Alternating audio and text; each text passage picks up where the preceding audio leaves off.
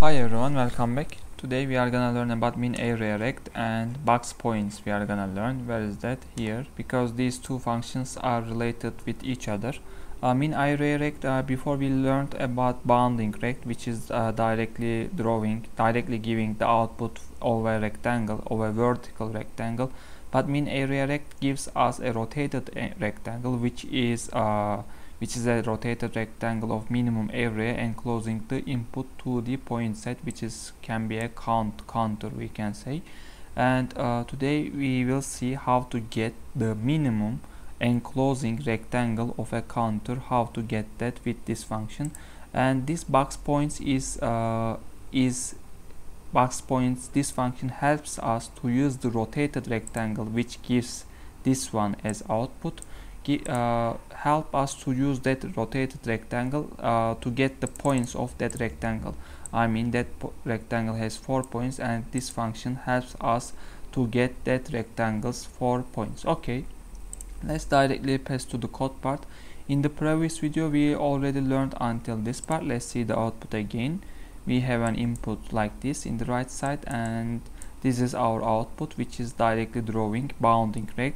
I will not disable this rectangle drawing because we want to compare at the end with the minAreaRect function. Okay, and first of all we can directly call minAreaRect, which is this one, and we are giving one contour in input. For example, let's say the zeroed contour inside our contours, and this is the giving us the output.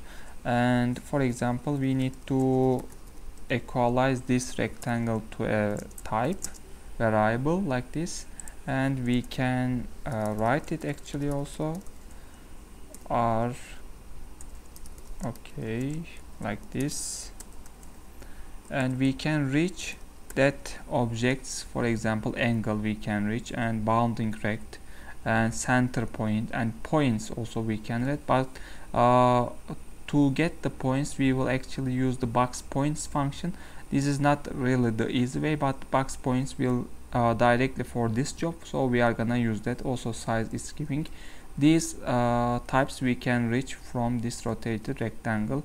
And for example, let's say center, and maybe to understand which it belongs to, we can directly put a circle inside out met the r dot center, and radius let's say 5 or better 15, and scalar let's make it yellow, and thickness let's say filled, and let's see the result. Okay, that's zeroed counter, this I mean, so it's just putting the center point. Now we are gonna learn how to draw rotated rectangle. To do that we are gonna use CV boxPoints, which is here, and output this one we are gonna need to give a output. For example, point out, let's say. Okay, and first of all we are giving the input rotated rectangle input, and output will gonna be point out. Okay, this circle can be stay still. This R center we can delete, we already see. And now after boxPoints we can write that for rectangle belongs to our rotated rectangle. Let's write it. Standard cout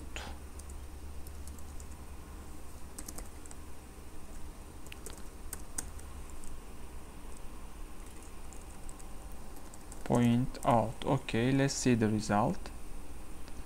And now these 4 points we see as output, which is belongs to point out, which gives the output from boxPoints function. This output represent the 4 point of the rotated rectangle for this contour. So we need to also visualize that, and we need to draw that function by ourselves. For example, this is belongs to 1 point, this is the second, third, and fourth point. These numbers represents, and let's draw the line by ourselves.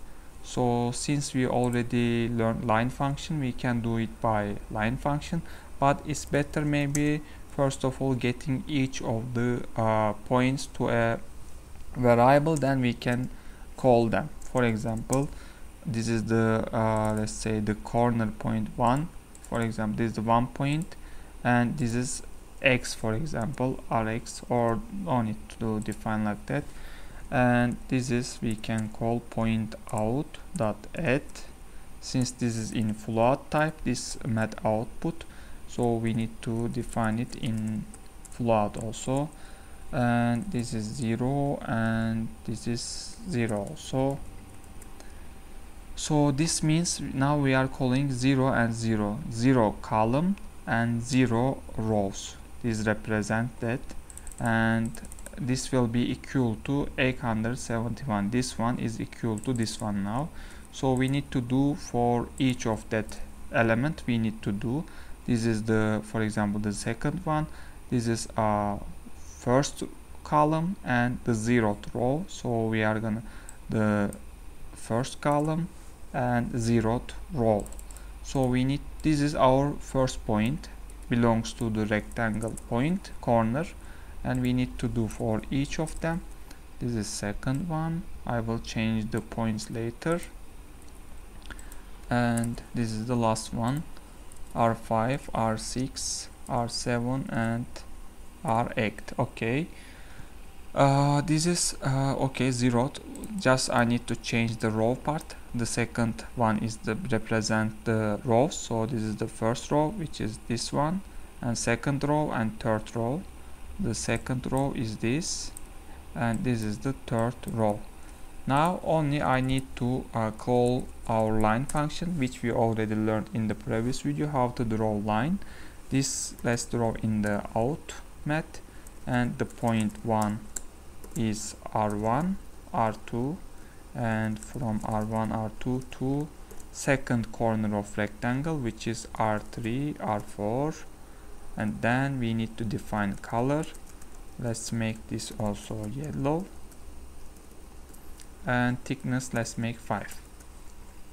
So this is the first line of rectangle. Let's draw the second one. Okay, from here we can draw 5 to 6, and let's continue 5 to 6 to maybe 7 to 8, and again 7 to 8 to 1 to 2, I think.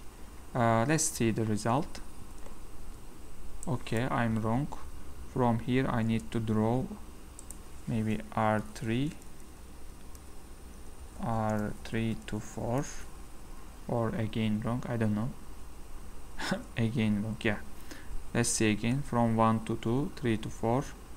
Okay, this is 3 to 4, then should be 5 to 6, 5 to 6. Okay, should be like this, I think.